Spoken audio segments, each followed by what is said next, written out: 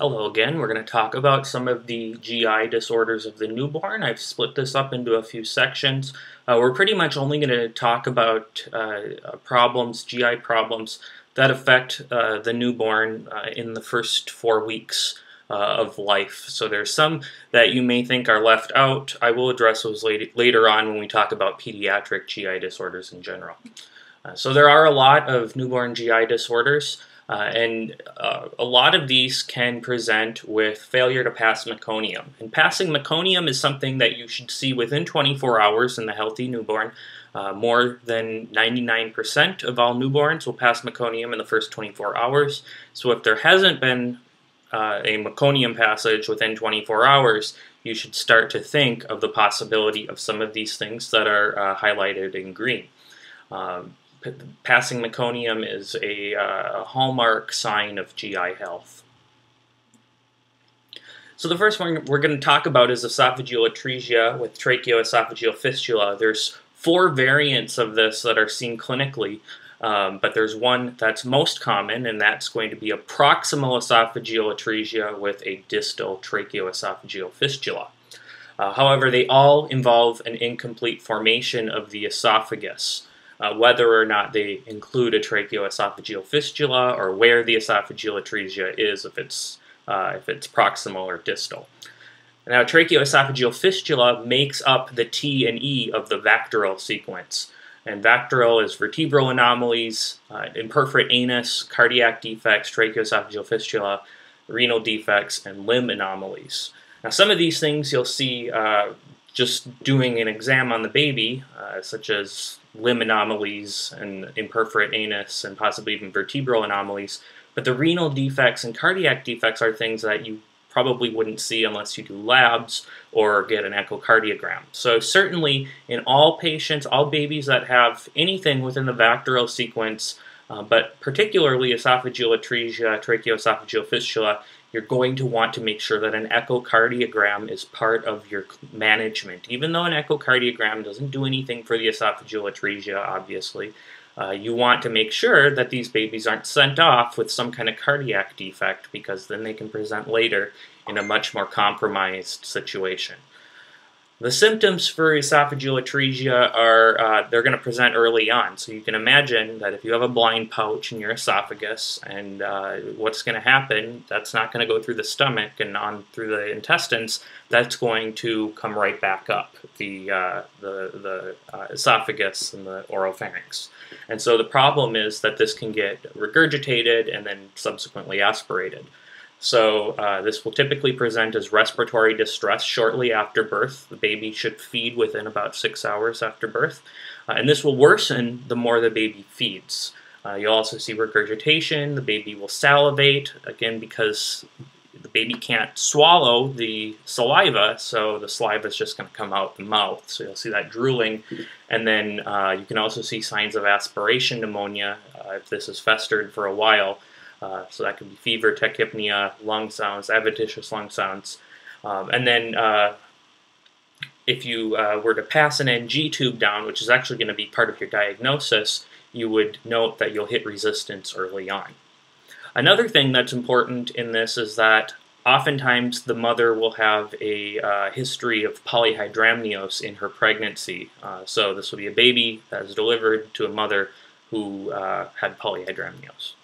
For diagnosis, you're going to pass that NG tube down until you hit resistance, and then you're going to get a plain film. So you can call that a chest x-ray or an abdominal x-ray. The baby is pretty small, so you place them on the table for the x-ray. You're really pretty much taking an x-ray of the whole baby.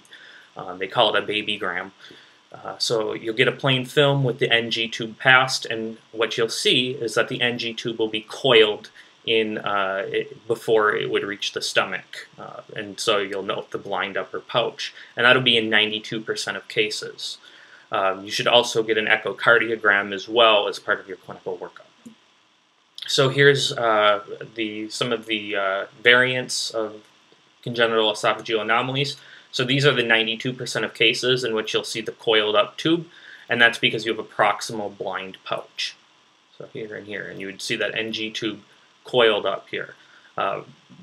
In the vast majority of cases, there will be a distal tracheoesophageal fistula, which is a communication between the distal esophagus and the respiratory tract, but in 7% of cases that won't be present. The other 7% of cases, you can have a tracheoesophageal fistula without atresia, so you can imagine in this case, the baby will be able to swallow things, will be able to feed, but the baby will have respiratory distress because of the fistulization and the pneumonia that would develop from this. And then likewise, in the esophageal atresia with proximal tracheoesophageal fistula, a baby's going to be swallowing contents, and it's going to go into the lung cavity rather than into the stomach. So that would be very problematic as well. So the one you need to be most concerned about, though, is the esophageal atresia with distal tracheoesophageal fistula. That's going to be the one that board is going to test in the USMLE. So the management here is consultation with pediatric surgeon. They're going to be the ones that repair this. You're going to get NG decompression. You want to get everything out of the esophagus that's in there, because all of that stuff can be regurgitated and aspirated, and you don't want to have any more aspiration than you've already had. The baby's going to be NPO. You'll give them IV fluids, IV nutrition. You could also do a gastrostomy because the baby's stomach is fine. So either in 1, 2, or 3 here, gastrostomy would be perfectly fine because there's nothing wrong with the rest of the GI tract. I suppose you could do it in 3 here too, as long as you have a good valve here. So gastrostomy is another option. You don't have to go TP on. IV antibiotics would be good if you suspect aspiration, and then echocardiogram, of course, is important because of the bacterial sequence and the risk of concurrent heart defects. And then the definitive treatment is surgical repair, and this needs to be done relatively quickly. Duodenal atresia is a congenital absence or a complete closure of part of the duodenal lumen. And this defect typically occurs in association with trisomies, cardiac lesions, and the bacterial sequence. This a lot of times is detected antenatally or an ultrasound, and you should certainly consider this, again, with polyhydramnios. Remember, how does polyhydramnios happen? How does it happen? It happens because the baby is not able to swallow the fluid, the amniotic fluid, and therefore the amniotic fluid is going to collect. So you should consider this, especially in babies born to mothers with polyhydramnios. This presents very similarly to esophageal atresia.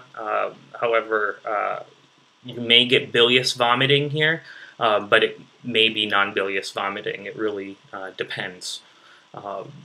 You can also get failure to pass meconium, but you can't necessarily rely on that just because of how proximal this is. You can also have a distended abdomen, but typically the abdomen is not as distended as it would be for more distal lesions. So when you compare some of these more proximal lesions like duodenal atresia compared to more distal lesions like Hirschsprung's disease, you'll see a continuum that the more proximal lesions are going to present earlier, and there's going to be less bloating, less distension. The more distal lesions are going to present later, and there's going to be more distension. And the reason for that is the further down the GI tract the lesion is, the obstruction is, the more intestine there is available to become distended, and so the baby can become more distended. But at the same time, it takes a little bit longer for anything that's eaten, drinking for formula or breast milk to get to that point of obstruction. So these proximal lesion babies like duodenal atresia, they're going to present earlier, but they're going to have a less distended abdomen, whereas with things like Hirschsprung's disease, they'll present a little bit later, but they'll have a much more distended abdomen when they present. That's generally the rule of thumb. So the diagnosis here is going to be to get an abdominal x-ray, and that will classically show the double bubble sign. And the double bubble sign is 2 lumens that you'll be able to see appear dilated here. The one on the left is the stomach, and then the one on the right here is the duodenum. So here's your 2 bubbles. So your management again here is going to be first to get a pediatric surgery consult. You're going to want to do NG decompression. You don't want these babies to be eating or drinking anything. And then you may defer surgery if there are other more life-threatening complications present, and that's certainly possible because duodenal atresia can often happen in concurrence with other congenital anomalies. But if you do defer surgery, you should get a contrast enema to rule out malrotation. And the reason you want to rule out malrotation is because malrotation can appear very similar on X-ray to duodenal atresia. If you think about malrotation, where the lesion is, it's at the duodenum if you have a volvulus. And so if you were to have a volvulus, you would have a double bubble sign because you have an obstruction in the duodenum, and it would look pretty similar to duodenal atresia. So you want to rule out malrotation if you're going to defer the surgery. Otherwise, you're just going to get a corrective surgery, which is a duodenostomy. Postoperatively, you'll observe these babies and continue parenteral nutrition until their first stool is passed. And you should also have prophylactic antibiotics on board, just because of the risk of the new lumen becoming infected. Also, a good thing to note, another thing that can look like duodenal atresia is annular pancreas. You can diagnose this sonographically. However, usually it's found during surgery, and that's perfectly fine. The management is going to be the exact same. It's going to be a duodenostomy. But one thing that's really important is that you never divide the annular pancreas. You're not going to cut that pancreas that's constricting the duodenum, because that would lead to worse problems. So if you ever get asked what the management for for annular pancreas is, it's going to be a duodenostomy. You're not cutting the annular pancreas. So intestinal atresia is going to be atresia of anywhere of the GI tract that's distal to the duodenum. So we're talking here the jejunum, ileum, and the bowel, large bowel. Typically, these are caused by vascular accidents, and they're less associated with congenital conditions. I should say vascular accidents that happen very early on in gestation. 10% of these are associated with cystic fibrosis. Symptom-wise, these are similar to duodenal atresia. These are always going to have bilious vomiting because the obstruction is distal to the ampulla. These babies will also tend to have failure to pass meconium. They'll also have more distinguished abdominal distension compared to duodenal atresia. And like I said, the severity of the distension is proportional to how far the obstruction is down the GI tract. Again, the best initial diagnostic test is an abdominal X-ray, and the suspicion to the location can be based off of the radiographic appearance. With this, you're not going to see a double bubble sign, you're going to see multiple dilated loops of small bowel. And you can go on to further decide how far this is down by getting a contrast enema. And when you get the contrast enema, you should be able to, or I suppose you could also get an upper GI sequence as well. But when you get that, you'll be able to see the transition zone, and that will help you determine where the obstruction is.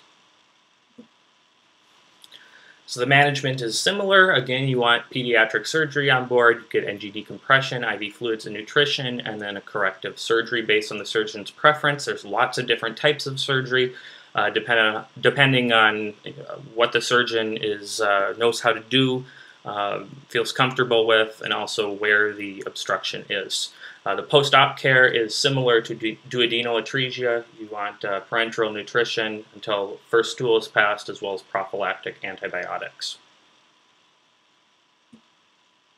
So here's some x-rays of intestinal atresia. So this would be a jejunal atresia, and it doesn't always on x-ray give you this, but with jejunal atresia you tend to see this triple bubble sign. So you've got this, your stomach here, your duodenum here, and then your jejunum down here. But If it's more distal, you can, and certainly even if it's in the jejunum, you can also see these multiple dilated loops of small bowel as well. If you get a contrast enema, which you certainly should do, with any kind of disease of the small bowel or colonic atresia, you will see a microcolon.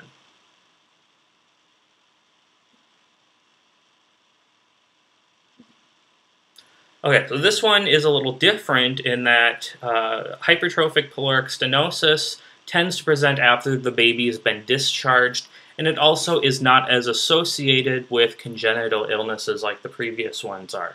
So this tends to present between 2 weeks and 2 months of life, and it also has a tendency to happen in firstborn males and males in general on a 4-to-1 ratio, as well as in babies who are born to parents with a history of HPS. And what this is it's a hypertrophy of the muscular layer of the pylorus, which is the end of the stomach, resulting in a gastric outlet syndrome in which the baby is not able to get contents from the stomach into the duodenum, and so the result is going to be non-bilious vomiting, followed by a desire to feed because the baby's still hungry. The baby's not actually absorbing any of the breast milk or the formula that it's being fed.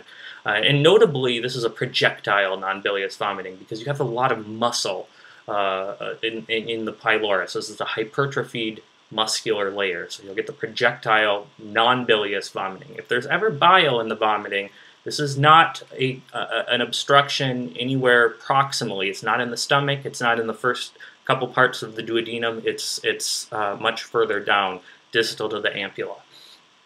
So this is a projectile non-bilious vomiting followed by a desire to feed. The baby's still hungry. You'll also have a baby with symptoms consistent with dehydration because the baby's throwing up, the baby's not able to absorb any fluids, and a lot of times the mother will say, my baby's constipated because my baby is not making any poopy diapers, my baby's not making any wet diapers, and so the mothers will say, my baby's constipated because I haven't been having to change the diapers. That may be one way that the mother describes it.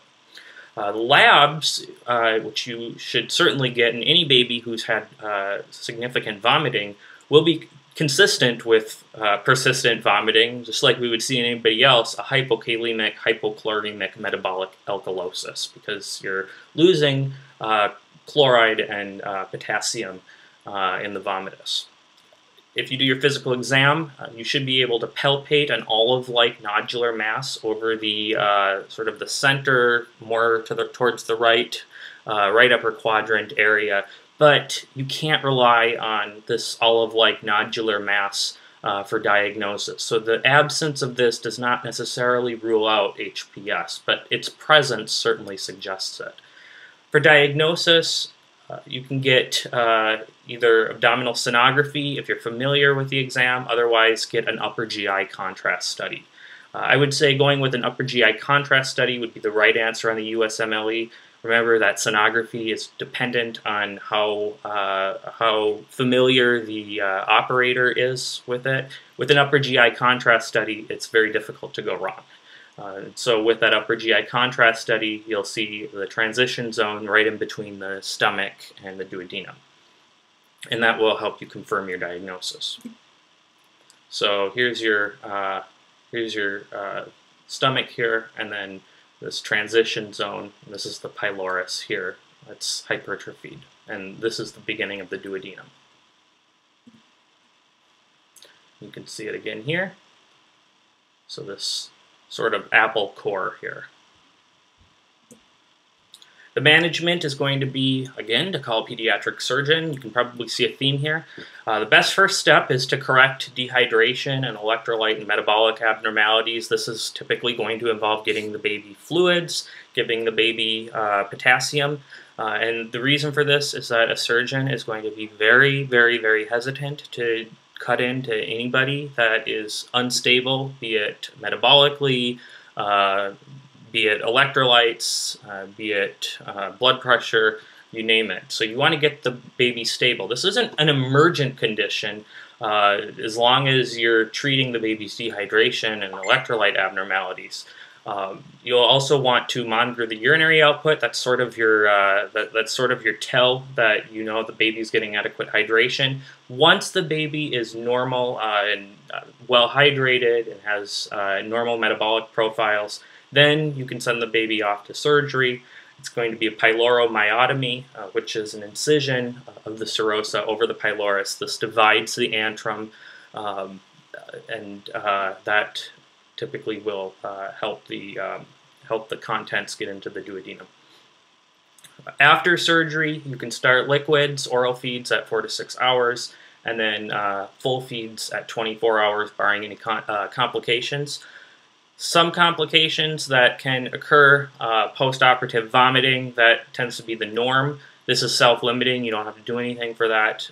Major complications, however, are apnea, so you should have all these babies on an apnea monitor, preferably in a NICU or a PICU, depending on their age. And then it is also possible to have duodenal or gastric perforation during surgery. If that happens, then you should get IV antibiotics and NG decompression to manage that. Malrotation and volvulus. So this is a very, very big problem.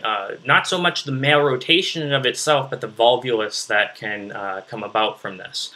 So this is a problem that occurs or originates during the early part of fetal development, in as much as the bowel does not completely rotate into its proper position during fetal development.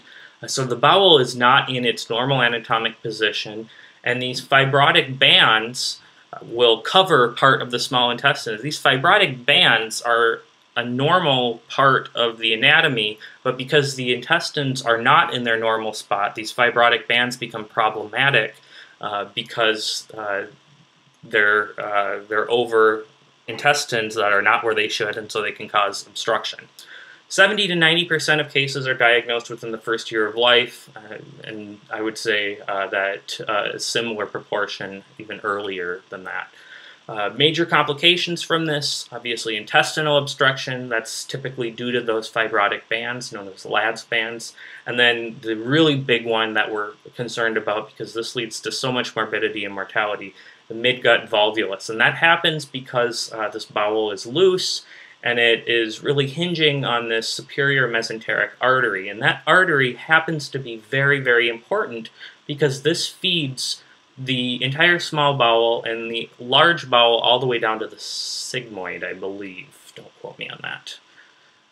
But it feeds a lot of bowel, and so if there is ischemia from this artery, you can have a lot of necrosis and further complications. So the symptoms here are going to be what you would see with any obstruction: bilious vomiting, bloating, distension. And then if there's volvulus, there can be fever, nausea, vomiting, blood streak stools, or melena, and then the hydration status may vary.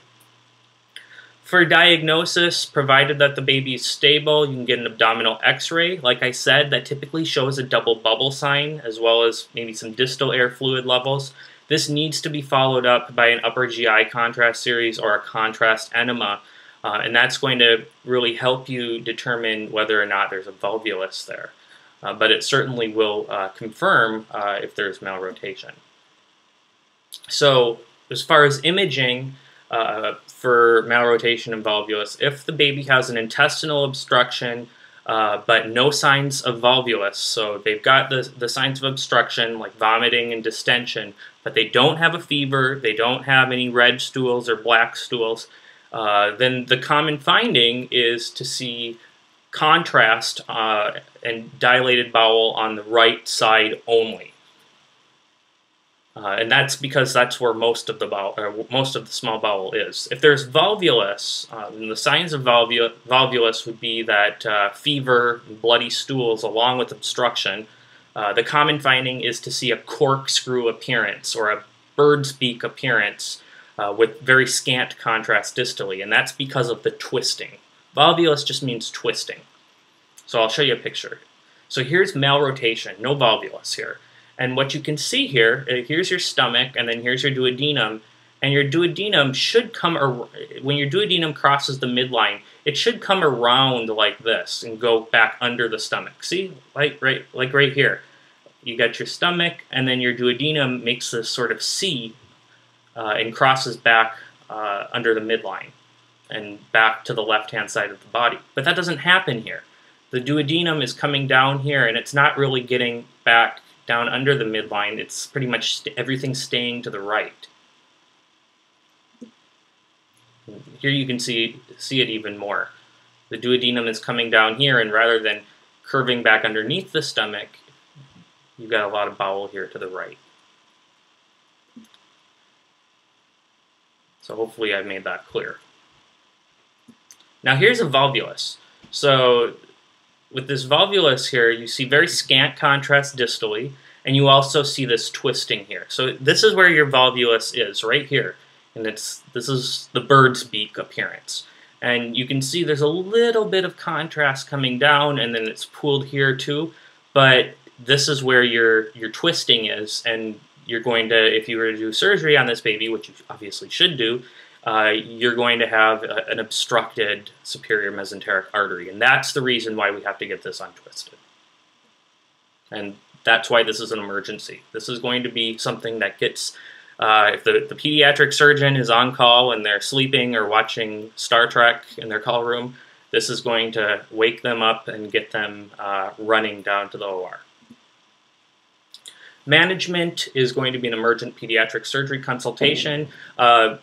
You need to get either Lad's procedure done if it's just malrotation, or if it's volvulus, you'll need to do Lad's procedure and resection of any dead bowel. You'll probably need to do a second look in 24 to 48 hours.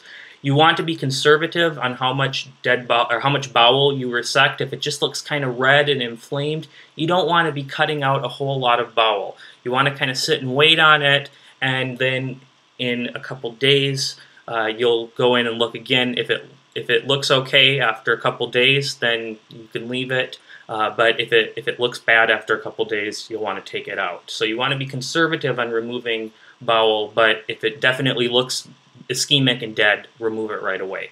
You definitely want to have these babies on IV antibiotics if they have volvulus or any ischemia, and these babies should be in the PICU or in the NICU.